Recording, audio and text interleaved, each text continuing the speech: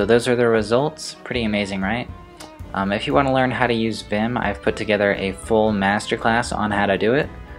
I've been using Vim for like 6 years, so I'm quite the person to ask about it. So I've put together a full masterclass. It's different from my YouTube video. I did like a free kind of beginner tutorial, but this one goes way more in depth and covers 90% of what you're going to be doing on a day-to-day basis.